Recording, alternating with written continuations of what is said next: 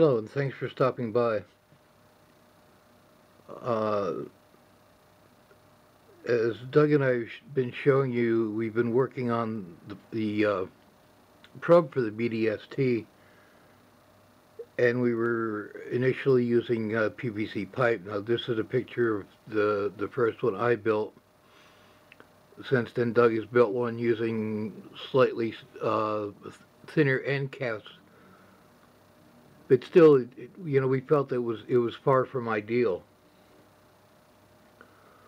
So Doug started looking around, and on eBay he took and found these. They're plastic coin storage tubes.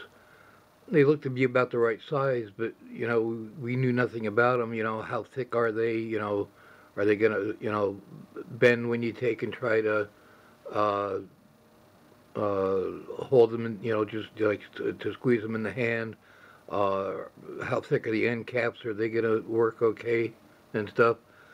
So he took and ordered some, and we were going to take and try them.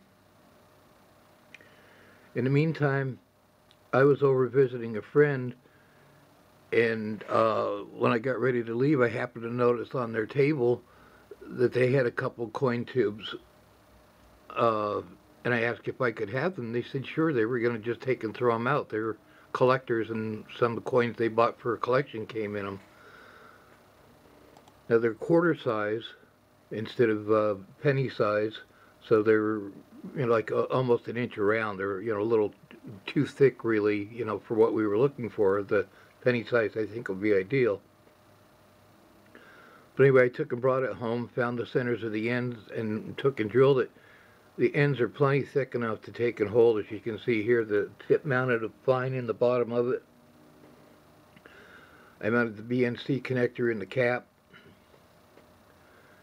and they're good and firm. The tubes don't collapse when you take and try to squeeze them. So I think they're going to be ideal for what we're looking for. So I took the design we've been using and went into KiCad and took and laid it out for a board that size. Figuring out what size board was in it, and printed it out so I could take and use the holes alignment, to get everything lined up correctly. Another comment that was made on our earlier boards is that we were using just the 50 volt capacitors, ceramic capacitors, which of course would be no good for working on radios, high voltage radios.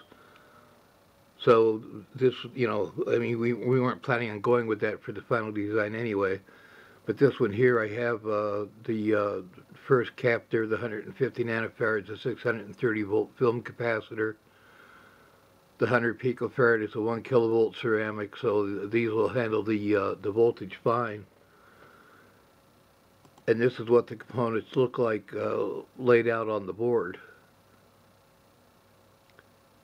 I took and got them exactly where I wanted them or whatever, and then took and soldered the back, being careful not to take and bridge any of the connections or whatever.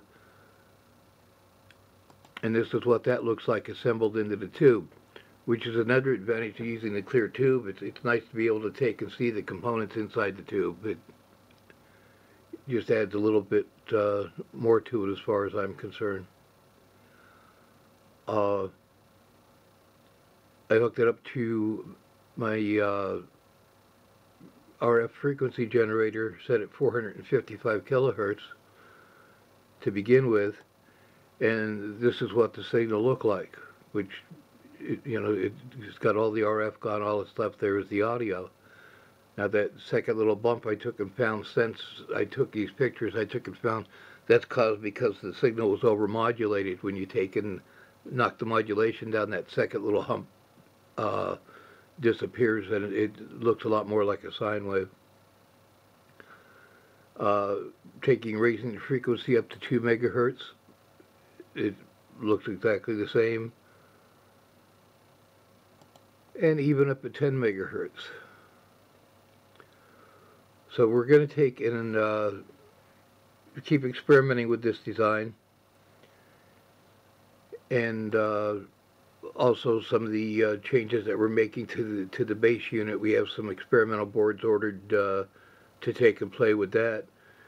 And slowly but surely, I think all the pieces are coming together, and hopefully, in the very near future, we'll take and finally get this nailed down and have something that we feel is good enough to take an offer for those people that have been following along and showing interest in this kind of design. So that's just a short update. I'd like to thank everybody for stopping by and have a good day.